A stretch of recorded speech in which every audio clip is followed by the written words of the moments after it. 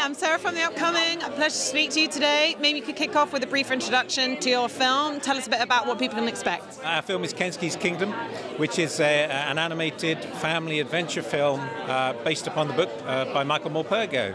What was the inspiration behind wanting to make the film? Well, Michael Morpurgo had written this classic novel, which is much loved, and of course many generations of children have studied this at school now, and it's a beloved book. And I think after the success of War Horse, both in the theatre and as a Spielberg film, he wanted to make a film of it, and we decided that animation was the best way to bring this film to life. And so we embarked on quite a long period of raising the money, but we finally got the money together. Got a terrific crew of European artists together from all around, Luxembourg, the UK, French artists, and we put the crew together. Then COVID hit, but we still battled on and managed to keep the film going, and ended up with this rather beautiful, we think, and poetic film, adventure story for all the family, but a film that has something very important to say about the environment and our relationship with it. And what can you tell us perhaps about the style of animation that it uses and some of the voiceover cast?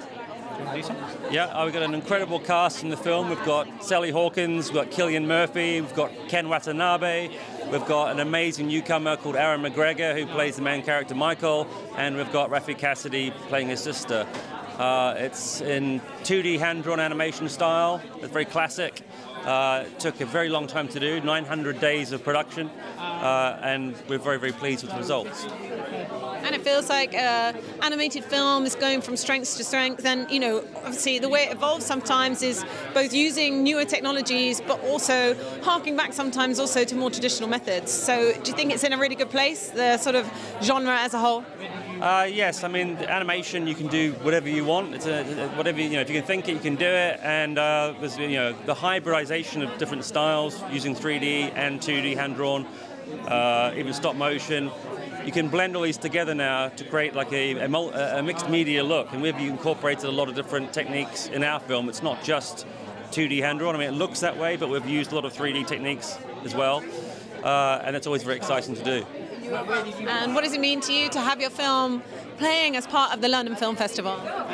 We are so excited to be at the London Film Festival. Obviously it's our home turf, so that's lovely.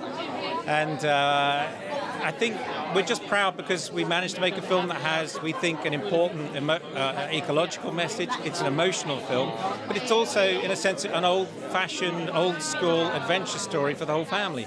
So to be able to show this film and hopefully get a lot of people to come along to see it is just tremendously exciting. Amazing. Well, thank you so much, and can't wait for the festival to begin in a few weeks. Thanks a lot. Cheers.